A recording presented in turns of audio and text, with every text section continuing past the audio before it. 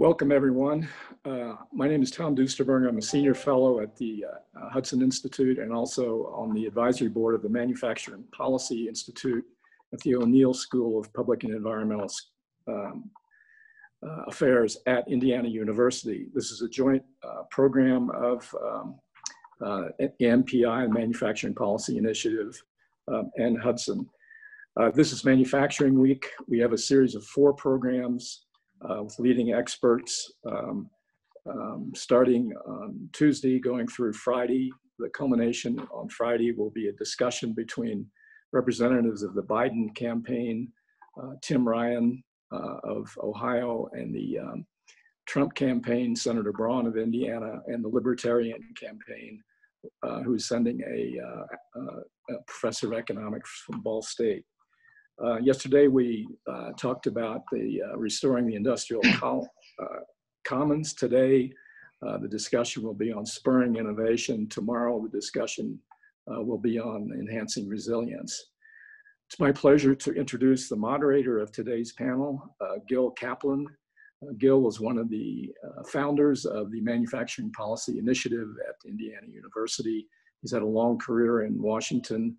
He's been the acting director of import administration. He was undersecretary of Commerce for International Trade between 2017 and early this year. He's a longtime lawyer at King and Spalding. And he's also a senior fellow this semester at the Manufacturing Policy Initiative program at Indiana. So Gil, I'm going to turn it over to you. Look forward to a great discussion. Thank you, Tom, for your introduction, and it's great to be here during Manufacturing Week. And I'd like to thank the Manufacturing Policy Initiative at Indiana University and Hudson Institute for organizing this great event. Our panel on spurring innovation in manufacturing goes to the heart of one of the great challenges our country faces. How do we maintain a strong and growing manufacturing base? How do we make sure that innovation, always one of the greatest strengths in our economy, remains robust and continues to enhance productivity, jobs, and manufacturing global market share? Our exceptional panel will examine these questions today, and I will introduce them briefly and then turn it over to them. I'd like to start by introducing Stephen Ezell, who drafted a great paper on manufacturing innovation that is on the IU Manufacturing Policy Initiative website. Stephen is Vice President, Global Innovation Policy at the Information Technology and Innovation Foundation, ITIF. He is the co-author with Dr. Robert Atkinson of Innovation Economics, The Race for Global Advantage, and a co-author of Innovating a Service-Driven Economy, Insights, Application, and Practice. Mr. Ezell has testified on topics including U.S. competitiveness, innovation, manufacturing, and trade policy before the U.S. Congress and the U.S. International Trade Commission. He came to ITIF from Peer Insight, an innovation research and consulting firm he co-founded in 2003. John Neufer is president and CEO of the Semiconductor Industry Association, SIA, where he's responsible for setting and leading the association's public policy agenda and serving as the primary advocate for maintaining U.S. leadership in semiconductor design, manufacturing, and research. Prior to joining SIA, John served as Senior Vice President for Global Policy at the Information Technology Industry Council, ITI. And prior to that, John served for over 7 years at the Office of the United States Trade Representative, USTR, in Washington, D.C. 2 years as Deputy Assistant U.S. Trade Representative for Asia Pacific Economic Cooperation, APEC Affairs, preceded by over 5 years as Deputy Assistant U.S. Trade Representative for Japan. Next, we'll hear from Taffy Kingscott, Vice President, Strategic Partnerships for IBM Research. She is responsible for developing collaborative research partnerships between IBM, industry, academia, and government. Ms. Kingscott is a member of the National Academy of Sciences Innovation Policy Forum and is IBM's alternate member of the Semiconductor Industry Association Board of Directors. She chairs the CTO work group of the SIA, and she is also a member of the Board of Managers of the American Institute of Physics Publishing. Finally, we will hear from Ralph E. Gomery, President Emeritus, Alfred P. Sloan Foundation. Dr. Gomery received his PhD in mathematics from Princeton University and served as an assistant professor there before joining IBM's research division. And Dr. Gomery ultimately became the IBM Senior Vice President for Science and Technology. He has served in many capacities in government, industrial, and academic organizations. He served on the President's Council of Advisors on Science and Technology, PCAST, and was a director of the Washington Post Company and the Bank of New York. He also was a trustee of Princeton University. He is the author, with the late Professor William Baumol, of the MIT Press book, Global Trade and Conflicting National Interests. So this is an incredible panel, and if anybody can find the answer to our questions, this is it, and we'll start with Stephen. Well, thanks so much, Gil, for that kind introduction, and to the Hudson Institute and the University of Indiana for hosting this important series of conferences this week on revitalizing U.S. manufacturing innovation. Well, we certainly know that U.S. manufacturing is critical to the economy. America's some 250,000 manufacturers contribute $2.3 trillion in GDP annually, $1.5 trillion in exports, and employ almost 13% of America's workforce. However, we also know that America's manufacturing sector is underperforming its potential and has done so for some time. Real manufacturing value added actually declined by 13% from 2007 to 2019. The sector's contribution to US GDP has fallen from 16% in 1997 to 11% today, while the number of US manufacturing jobs has fallen by 25% over the past 2 decades. Moreover, US manufacturing sector productivity actually declined by an average of 0.3% from 2004 to 2016, well below the annual average growth rate of manufacturing productivity of 3.2% recorded from 1987 to 2016. Now, in part, that's because US manufacturing patent activity has plateaued since 2015, with innovation intensity, or patents granted per $1 billion of R&D investment, essentially flat since the year 2015, and the share of US patents going to US manufacturers as a share of all US businesses actually declining by 5 percentage points over the past 15 years.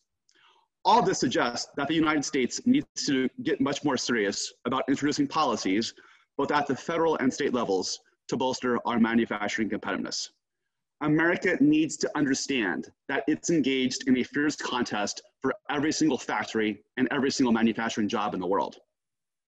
Now, the report ITIP releases today, Policy Recommendations to Stimulate U.S. Manufacturing Innovation, offers 5 categories of recommendations. First, develop and regularly update a robust manufacturing innovation competitiveness strategy at the national level.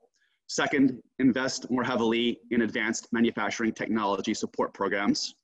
3, provide greater financial support for US manufacturers. 4, reform the tax code. And 5, invest more in workforce skills development. In total, the report provides over 30 specific policy recommendations. I won't mention them all, but allow me to touch on a few highlights. First, to their credit, both the Obama and Trump administrations did actually articulate serious national manufacturing strategies, just as America's competitors in countries like Germany, China, Britain, and elsewhere regularly do. The next administration must continue this practice, for instance, as called for in the Bipartisan Global Economic Security Strategy Act of 2019.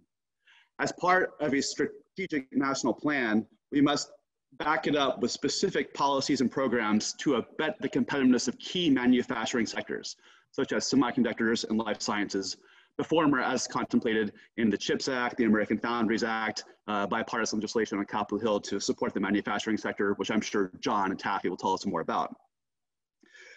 Secondly, the Manufacturing USA network of 15 institutes of advanced manufacturing innovation has played a pivotal role in facilitating and disseminating advanced manufacturing, production, and process technologies in areas such as 3D printing, digital manufacturing, lightweight composites, biomanufacturing, smart clean energy manufacturing, et cetera. Now, the plan initially was for America to build out 45 of these manufacturing institutes of innovation, and China has actually copied us and is on their way to doing so, but we stopped at 15. We need to continue to build out the network with federal government provided to support the institutes on an ongoing basis. The Manufacturing Extension Partnership, MEP, plays a vital role in supporting the innovation potential of America's small manufacturers. 98% of all US manufacturers are SMEs. MEP helps to bolster their ability to compete in the global economy. Unfortunately, countries like Japan invest 3 times more as a share of GDP in their similar SME support programs, and America invests 25% less as a share of GDP as in 1982 when we launched the program. And the Trump administration has actually called for zeroing out the program in every year. We need to recognize that the MEP program is serious to America's manufacturing ecosystem because our manufacturing sector is only as strong as its smallest companies. We need to reform the tax code. On tax policy, a recent ITIF report found that America ranks 34th out of 39 OECD countries in R&D tax credit generosity. We need to address that and introduce a collaborative tax credit. Lastly, the federal government should commit to a 3-fold increase in funding for manufacturing workforce skills and retraining programs. The United States invests just 1/6 the OECD average in government investment in workforce support programs, 1/12 the level of investment made by countries like Sweden or Germany. How should we fund this? It's estimated that the Trump administration has collected $80 billion in China tariffs. While ITIF doesn't endorse that policy per se, we need to use a substantial set of that money to reinvest in the manufacturing ecosystem of the United States. Coming off decades of underperformance and now threatened further by the COVID-19 pandemic, it's time for US policymakers to get serious about implementing a comprehensive set of reforms designed to restore America's position as the world's preeminent manufacturing economy. Thanks, Gil. Thank you, Stephen. John? Thanks, Gil. Great report, Stephen. Really enjoyed it. A lot of great stuff in there. Also want to thank the Hudson Institute and the IE Manufacturing Policy Initiative for hosting this important event. Strengthening U.S. manufacturing is very much on our minds these days, of course. And thank you, Gil, for moderating this fine panel. So a few baseline facts about semiconductors. First, the U.S. semiconductor industry has captured about half of the global market, and it's been that way for decades. And we manufacture in 18 states at roughly 70 fabrication sites, which we call in our industry fabs. It's not just Silicon Valley. As a matter of fact, there's not much silicon being produced in Silicon Valley anymore. It's all around the country. Second, semiconductor industry directly employs nearly 250,000 people in the U.S. and supports more than 1 million U.S. jobs. Third, semiconductors are a top 5 U.S. export. That's right, they're a top 5 U.S. export, and more than 80% of U.S. semiconductor company sales are to customers overseas. We maintain consistent trade surpluses in semiconductors, including with major trading partners such as China. Fourth, innovation in our industry has a long history of taking place at a breathtaking pace. So it should come as no surprise that our industry is one of the most research-intensive industries in the world, investing roughly 20% of our revenues every year in R&D, right up there with the pharmaceutical industry. Most importantly, semiconductors are the brains of modern electronics. They enable advances in medical devices and healthcare, communications, computing, transportation, clean energy, and technologies of the future such as AI, quantum computing, and wireless networks. And they are, very importantly, very critical to our national security, since virtually all warfighting machinery is powered by semiconductors. So This industry is critically important to this country for myriad reasons. And while we continue to lead semiconductor design, research, and innovation, our semiconductor manufacturing capability has slipped. SIA recently released a joint report with the Boston Consulting Group, or BCG, to look at this problem. The report underscores the US currently has just 12% of global share of semiconductor manufacturing capacity, down from 37% in 1990. And in the last 10 years, and in the next 10 years, our global share will fall another 20%.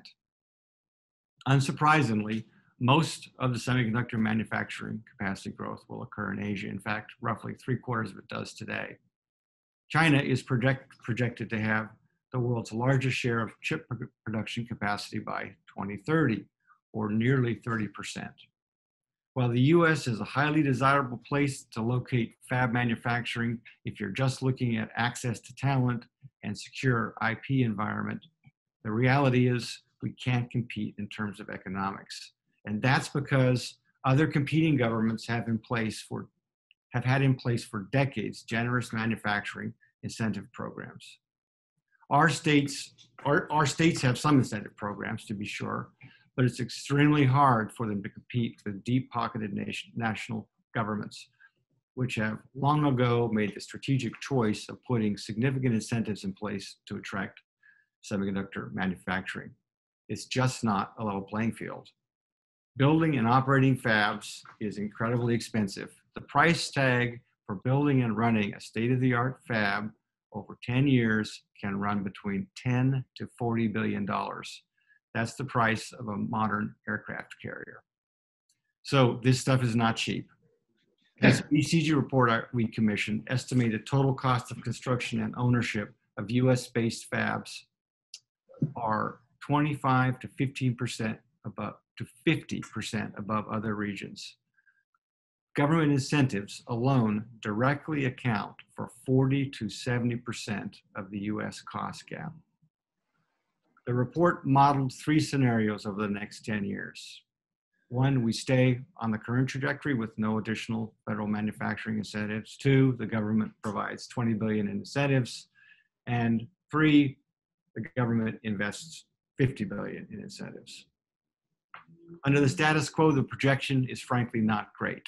With no additional federal government incentives, our share of global manufacturing capacity will drop to 10%, with the US capturing only 6% of the addressable fab capacity over the next 10 years and building only 9 new fabs.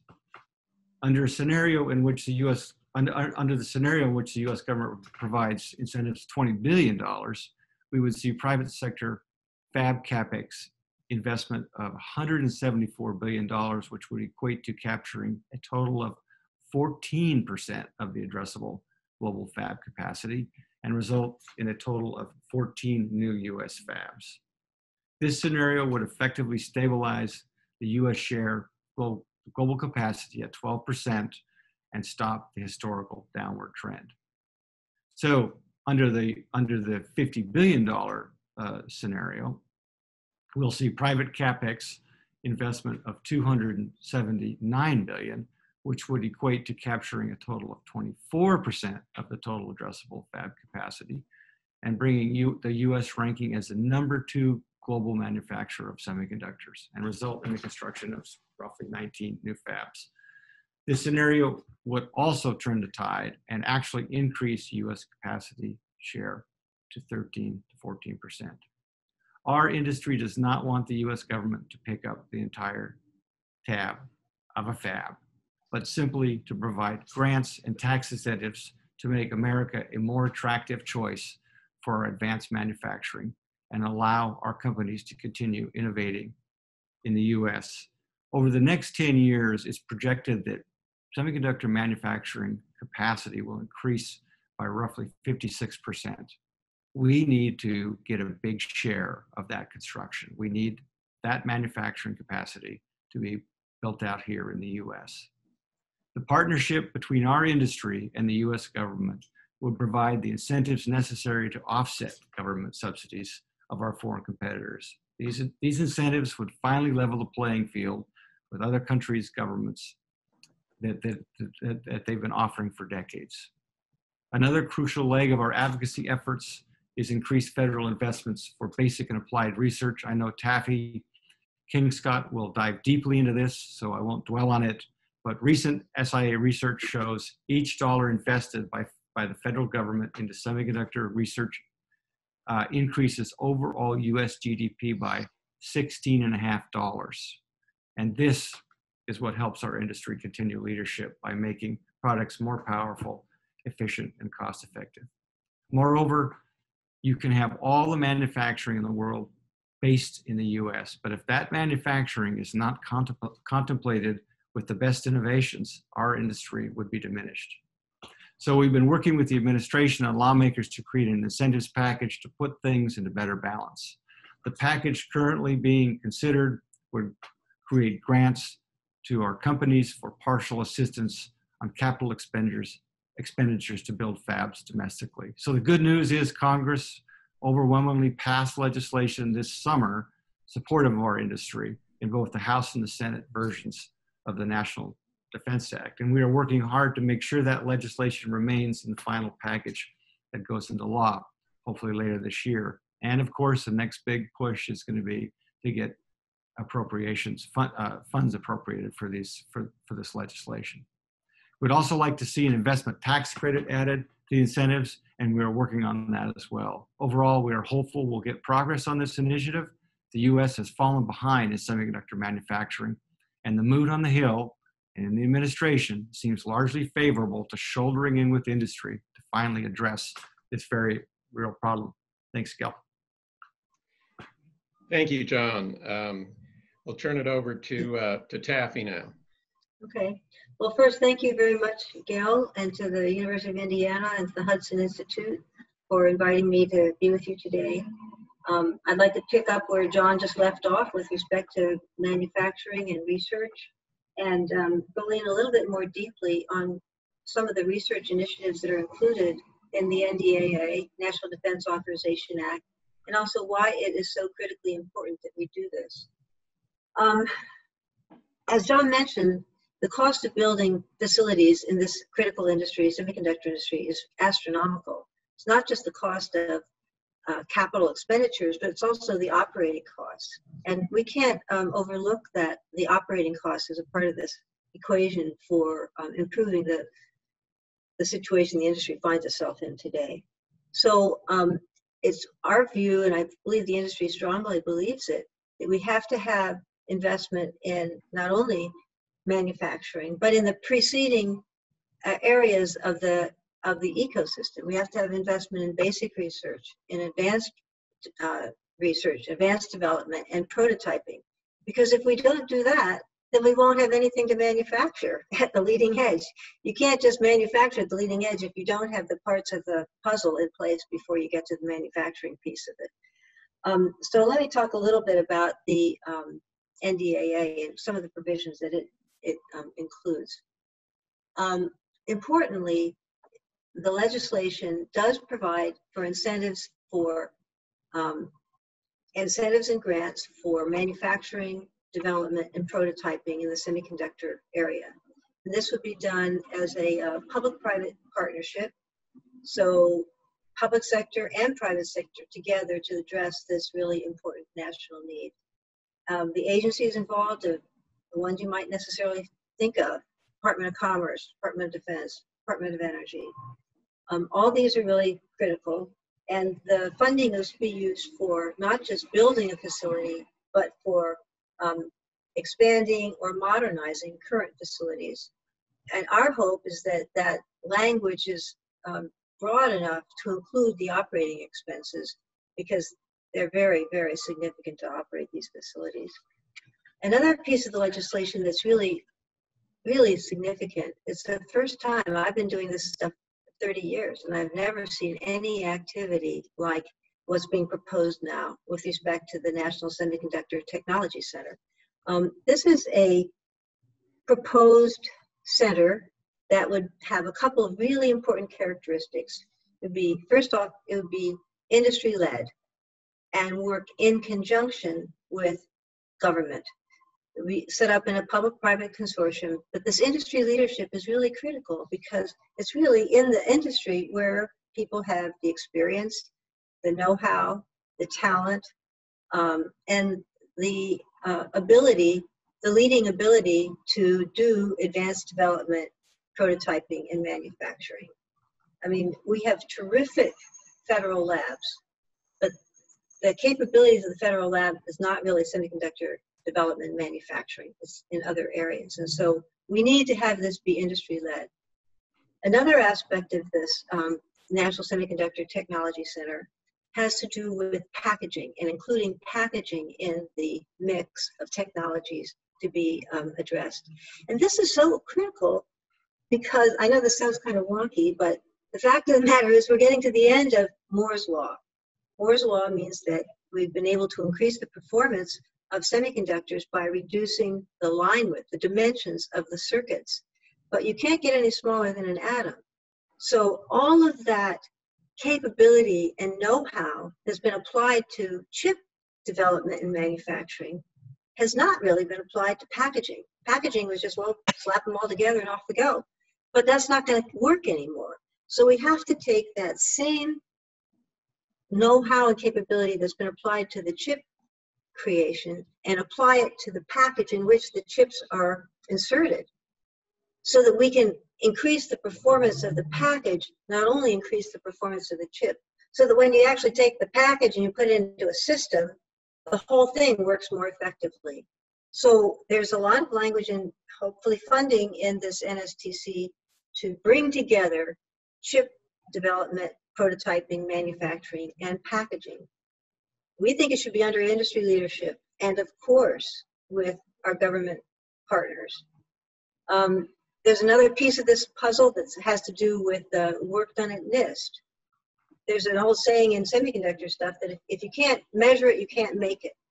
So when we are working at the microscopic level of dimensions, we have to have the tooling and the ability to measure so that we can actually manufacture. So that's a traditional role for NIST, also to do materials characterization. It's kind of surprising.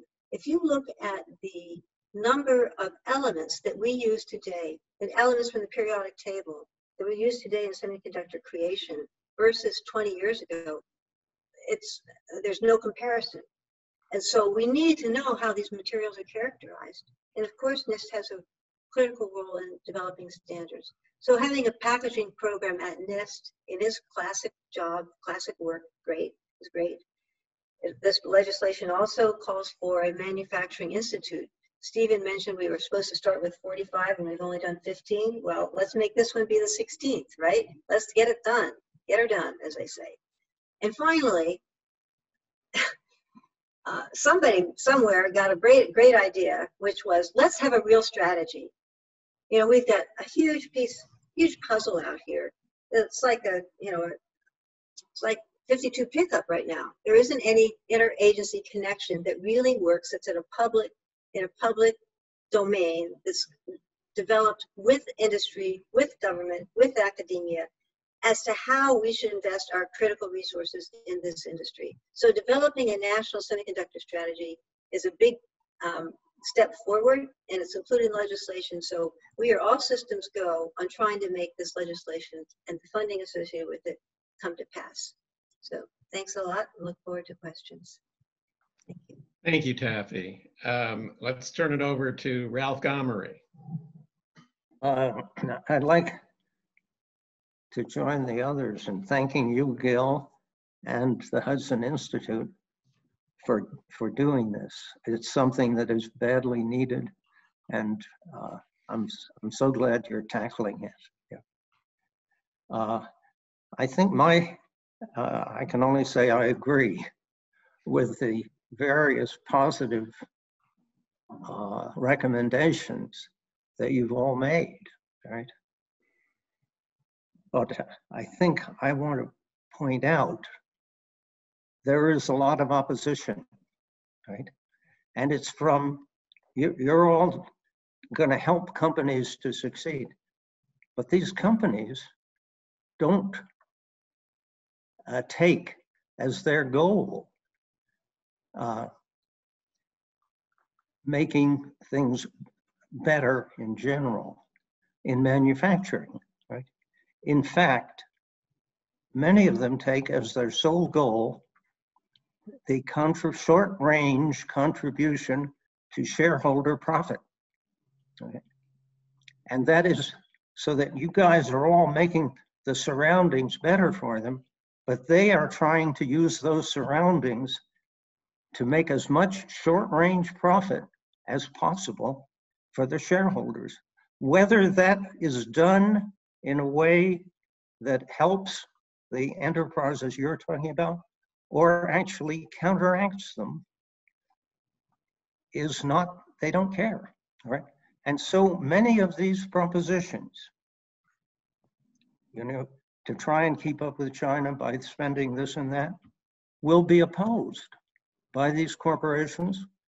And that has been their history, all right, so far. Okay.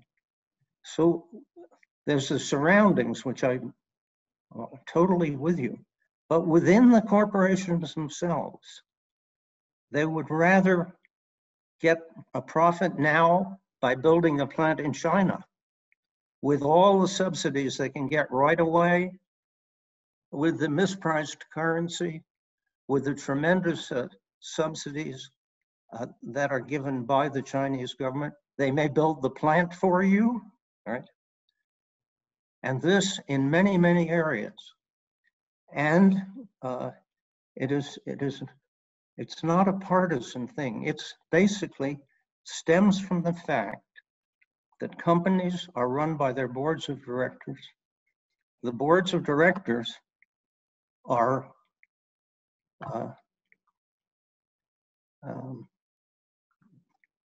elected by money, and the money comes to a considerable extent from the shareholders. Right? And the shareholders of the company are disproportionately very wealthy. Right? So they are interested in increasing that wealth. Right? And let me tell you the force of this by a little story. When I was still in IBM, we won a Nobel Prize in physics, and we did it in something that was very applied. We invented a new kind of microscope that enabled us to see the position of the atoms on silicon, on the surface, because it's different there than inside. This was very important to be able to do. Now, it happened that the method was called a scanning tunneling microscope, applied to a whole bunch of things.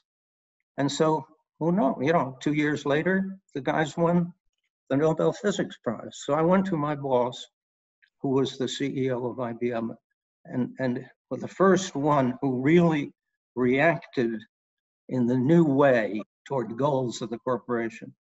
The older goals of IBM were mixed, all right? We want to do something for our shareholders. We want to do something for the people who work here. We want to do something for the company. And you compromise between all those things. But in the new world in which shareholders were had primacy, things have become different.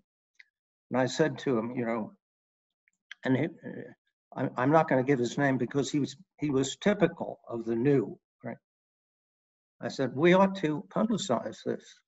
You know, it's good for the company to win a Nobel Prize. It makes it easier for us to hire first-rate people and all that stuff. And he wouldn't do it.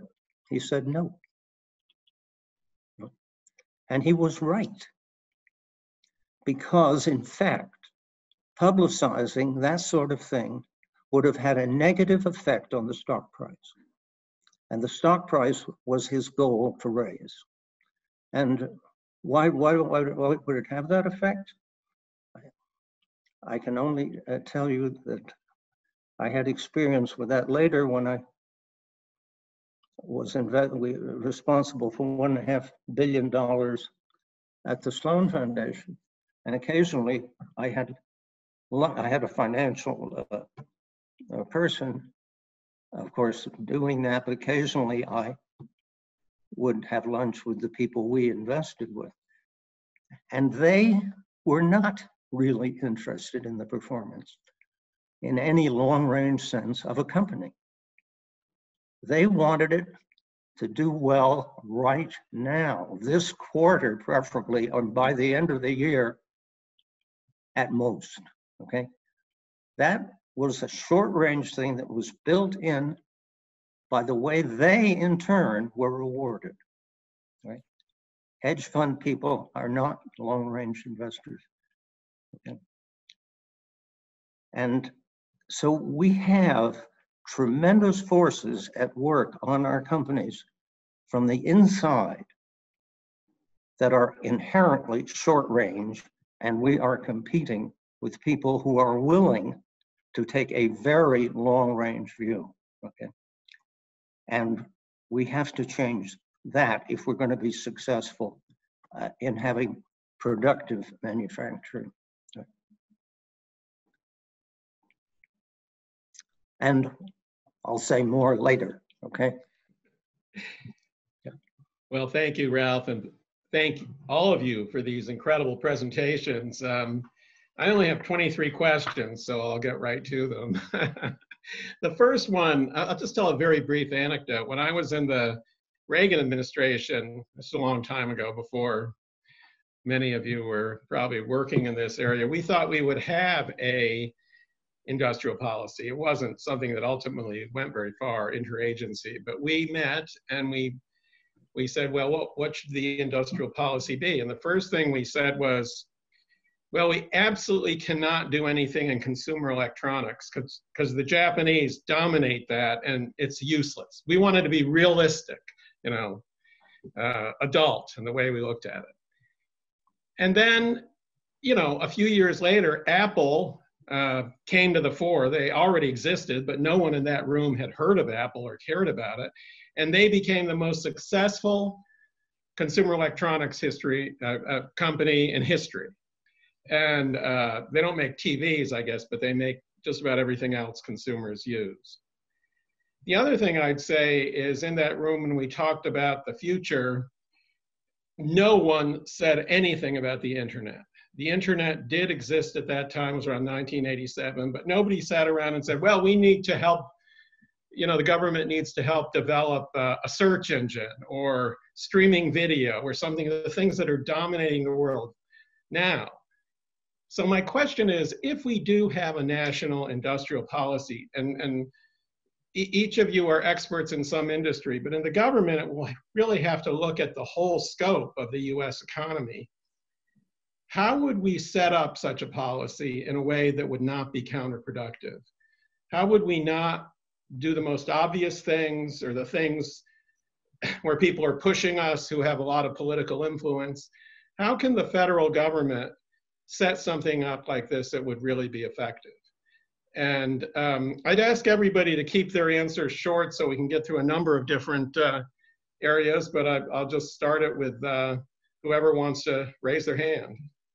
Hey, Gil, let me make a first shot at this. Sure. In answer to your question, I'm not smart like Stephen Azell is, who could think all this stuff through. But I can say you can't have a policy where one size fits all. What Ralph was referring to about companies have kind of being doomed to short-term goals, and you know this is a problem that we face with countries with industrial policy for sure. But if you look at the semiconductor industry, we are doomed to taking long-term bets. It's when it costs $30 billion to build a fab or a year or two to develop a new chip, you're not thinking short-term. You're thinking over the horizon. So the same kind of policy solutions, industrial policy solutions that would be suitable for one industry wouldn't be suitable for another. And I just want to throw that out there. Yeah, I'll make a comment on that too, Gil. You know, I made the point about the National Semiconductor Strategy, and So how do we get this done? We build a strategy that you might think of as like a portfolio management strategy. You have a short-term strategy, you have a medium-term strategy, and you have over the horizon. You do different activities at different places in the portfolio. Just you don't put all your eggs in one basket in your stock portfolio if you have one. You put it across it, you diversify your portfolio. And that's what we need to do. We need to step up and recognize that the world has changed. We have to think more differently and act differently than we have in the past, or the world will pass us by. And that's simply the way it is. It's a fact, in my opinion. You know, and actually, you talked about, you know, the history of the internet and search engine. That's actually quite an instructive case. You think back to the year 2003, when France financed a company, stood it up from whole cloth called Quero. Now, Quero was the French-appointed, quote-unquote, Google killer. That was going to be their response to Google. Well, let's look back to Google. How did Google get started? It actually, you trace the lineage back, it was a $2.5 million research grant from the National Science Foundation to these two graduate kids at Stanford, Sergey Page and Larry Brin, and they funded the original search algorithm called Backrub at the time. The US government didn't set out when the NSF was investing in these two kids to say, we're going to build the world's leading search engine industry. But we said, you know, we're going to drill some holes. We're going to make some bets. We're going to fund innovative research at US companies and industries. And that over time will spill over. And we've seen this time and again. I mean, if you look at the history of SBIR, the Small Business Innovation Research alone, you see companies like Genentech, Cisco, you know, all these companies coming out of it. So the broad point to make, I think, is to try and distinguish between industrial policy and innovation policy. Industrial policy is bureaucrats sitting down at the table saying which companies, which specific industries do we want to, you know, especially at the company level, do we want to favor in the national economy? We do better when we say, hey, there are broad sets of technologies on the horizon, robotics, semiconductors, biomanufacturing. How do we coordinate the resources of our society with regard to smart PhD students, with R&D investments, with industry roadmaps in these sectors, and think about the global competitive challenges they face?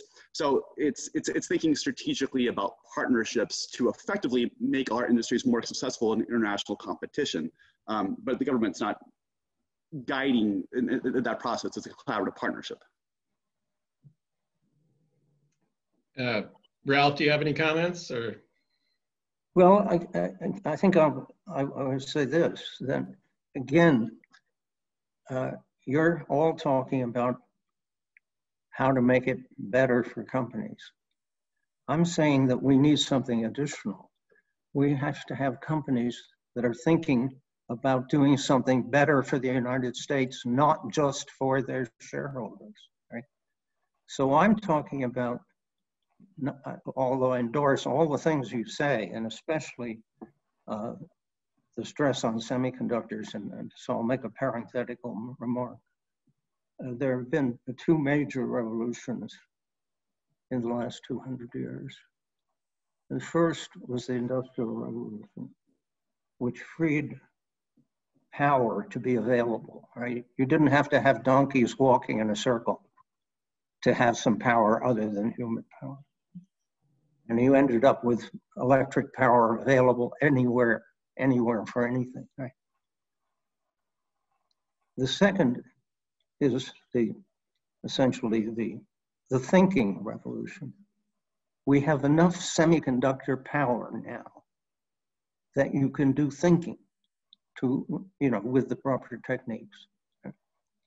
Most of what we do, every job, whether it's a waiter or anything you want to think of, usually combines these two things. There's a physical part and it's available, and now there's a thinking part and it's available. Right? So this is a new world we're in. The importance of this stuff is that we can now produce more than enough to give everybody a reasonable standard of living. And economics is still about scarcity. We're moving out of scarcity. Right? And it's a new world, and we should keep that in mind. It's that profound a thing. Now, in this new world, major players are the corporations. Now, do we want them only to think about short range? Mostly. I don't think so. And also, we need to restructure them so that the benefits of their activities are not just going to the shareholders. The shareholders are, and this is a fact, of course, already largely fairly wealthy, right? So we need to rethink almost everything we expect from corporations, but we're not doing that. We're leaving them alone to pursue the goal of shareholder value. I think we should change that as well, right? So I think we should consider having corporations that have in their charters what they're there for, and that they are there to balance the interests of different parts of the country, of the different groups in the country. And as was customary, if you look at the statements of the Business Roundtable up till around 1980, that's the way it was. Then we shifted, and it became shareholder value only. I think we have to consider shifting back for some of our corporations. Yeah, Ralph, in 1982, the National Association of Corporate Boards of Directors changed their guidance to boards from the previous focus on stakeholder capitalism, and that firms had responsibilities to employers, to communities, yes, to owners and shareholders, just maximizing shareholder value. The other day, the Business Roundtable had a study which surveyed Fortune 500 CFOs. 80% said they would cut their R&D in the current quarter so they can meet Wall Street earning targets. I agree that thinking how we can align the incentives to help companies think more longer term, it would be important for the US economy. But I think also 2 points. One, we got to recognize there's a set of large companies and small companies in our economy. 40% of mid-Atlantic manufacturers can barely meet their working capital cost. We need to think about innovative programs. We've called for like a national manufacturing digitalization fund, a pool of money at the federal level that these small companies could tap into so they can implement modernized production processes like AI and digital manufacturing today that they can't afford investments in upfront, but over time, ROI of 1 or 2 years, and it makes them more competitive over time. So it's important to think differently about the types of interventions we want to make in the economy. And I guess the final broad point I'd make there, essentially what globalization has done is turned nations from price makers into price takers in the global economy. So today, firms go around the world and they say, okay, US, Germany, Israel, China, what do you have to offer us in terms of the best tax policy, regulatory policy, pools of skilled talent or infrastructure? And so it's been inverted.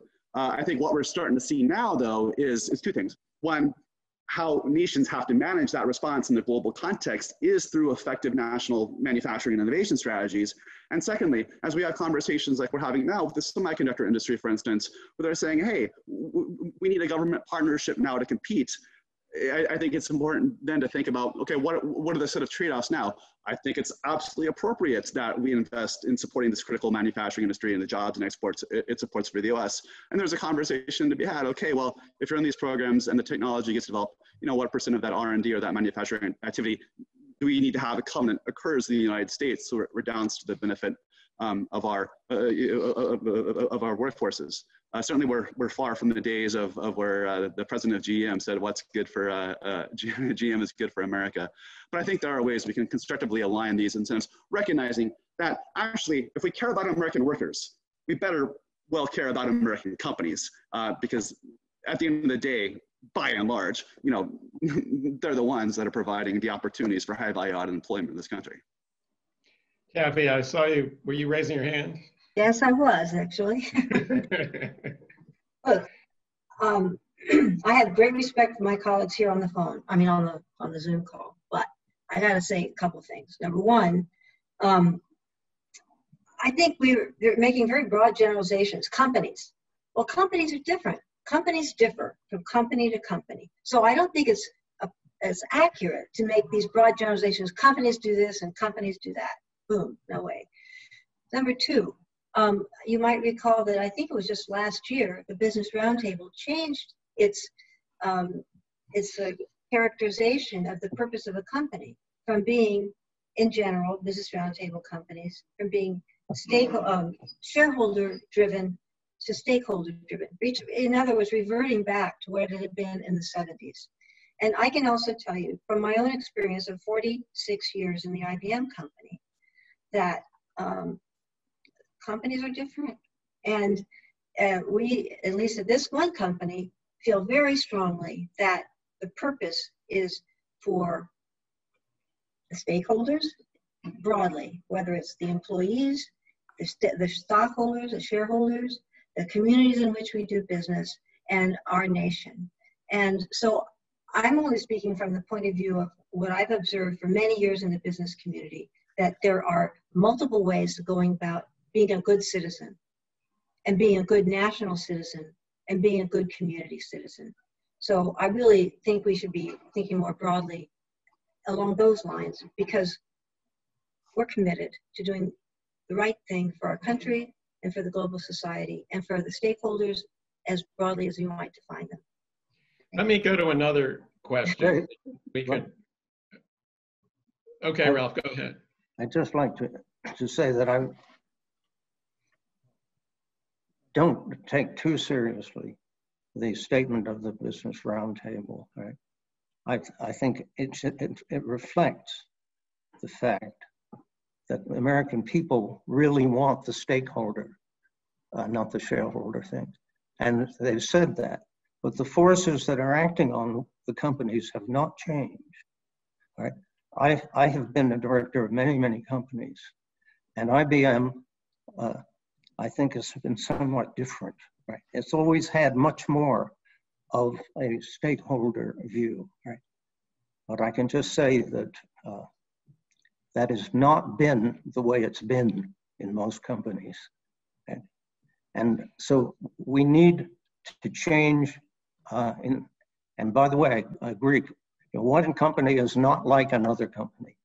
And big companies are not like small companies. And companies in industry A are not like those in B. But I'm saying we've got to revive the reality of stakeholder motivation. Yeah. Let me just try to get one or two more questions in, and then we'll have like a lightning round where everyone can give a final comment, because we do have a time constraint. So what I'm hearing in this conversation, and really all around town and around the country, and I think we'll hear it from all the candidates, is now the manufacturing issues are susceptible only or mainly to a federal government solution. That's where we are. It's not a question of what the companies or the researchers do. We are all now looking for the federal government to step in and take action. Is that your impression? Is that where we are? I'm not saying that's necessarily bad, but it just seems like that's what's going on in just about every industry at this point. John, do you have a thought about that? No, you're on mute. You're on mute. I am. First of all, yeah. First of all, yeah. I mean, at least for our sector, we're talking about a partnership in certain in some targeted areas. I really think that there's a role for government in facilitating competitiveness in every industry, but the role has to be tailored to the industry. For us, right now, we don't have a level playing field when it comes to semiconductor manufacturing. And frankly, when it comes to research in semiconductors or basic sciences, you know, our government funding has been flat for decades, while other governments, China, Korea, are on an upward trajectory. So that's where the government needs to step in to level the playing field. And it has to be done, as Taffy was suggesting, in a very, very close partnership with the private sector. Because, you know, Gil, you worked in government, I worked in government. Government's good at governance, but it's kind of bad at picking winners, kind of bad at doing business, and it shouldn't get into that business.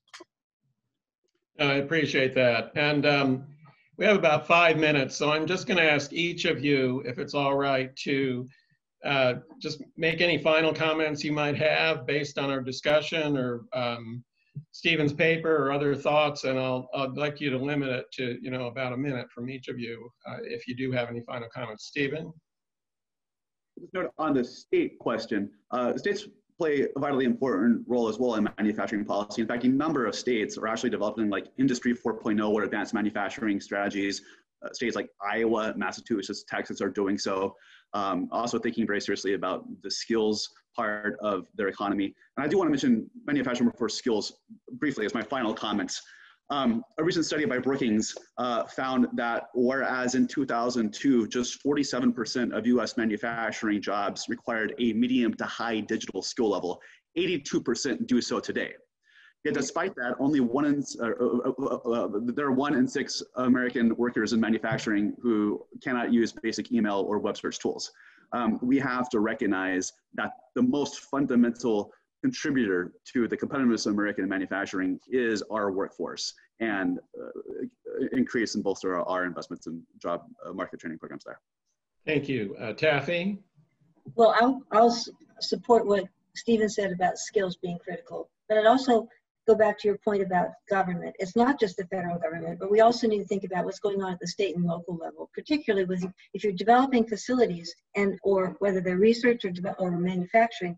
You got to think about permitting. You got to think about the speed at which you can actually get something done based on, you've got to get, you know, water and environmental permits. You have to get a land permit, land use permits. You have to organize yourself. You have to get suppliers engaged and so on. So it's a whole government, and by that I mean federal, state, local, whole of society, companies, academics, all of us working together, recognizing that we have a real challenge ahead, and we got to go full steam ahead to retain the quality of life and the leadership that the United States has enjoyed for the last 75 years. Thank you. Ralph, and then we'll let John have the last word. Right. I'm so supportive of the things that are proposed, but I want to stress that our corporations need to have a different motivation, some of them, all right?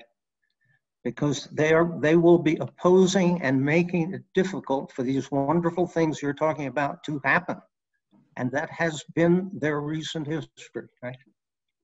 And so change within, in my opinion, has to be considered as well. Thank you. John? You're on mute again. That's the problem with working for a tech association. Yeah, right. So I want to finish on an optimistic note. You know, the COVID pandemic has just been a huge challenge for us, for the world.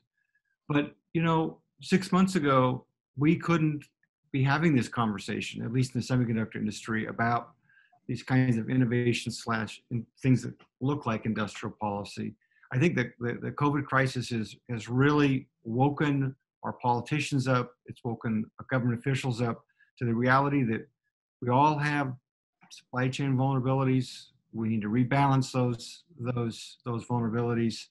And in our case, I feel like we're going to get, you know, as awful as all the genesis of this was, we're going to get something good for our industry, for our nation, for the world that's going to come out of this. And it's going to be kind of thoughtful, kind of rebalancing of supply chains. And as Taffy says, some kind of national semiconductor strategy, which we've long needed. So I feel that the worm has turned. I feel that we're heading in the right direction. I feel that there's a lot of work to do, but I'm optimistic, Gil. Great. Well, thank you all. I'll just leave with one very brief comment. My next question was going to be on resilience, but not resilience as it's used, resilience in manufacturing, but I wanted to ask a question about the resilience of manufacturing policy. Because if we're going to start this effort, and I've heard some of these conversations many years ago, we need some way to make sure there's a consistent long-term manufacturing policy. So all these great ideas are put into effect and then are monitored to make sure they're working right. Because obviously the first things we do are not going to be perfect. And you know, we need a long-term manufacturing policy initiative, so to speak, to make sure we're doing these things in a way that really works. With that, we'll wrap it up. I'd like to thank all of you. You were a great panel. I wish we had another hour, but we don't. So I look forward to these discussions in another forum, perhaps, or another time. And I thank you all for your time and your wonderful ideas. Thank you. Thank you. Thanks, Bye. everybody. Thank you.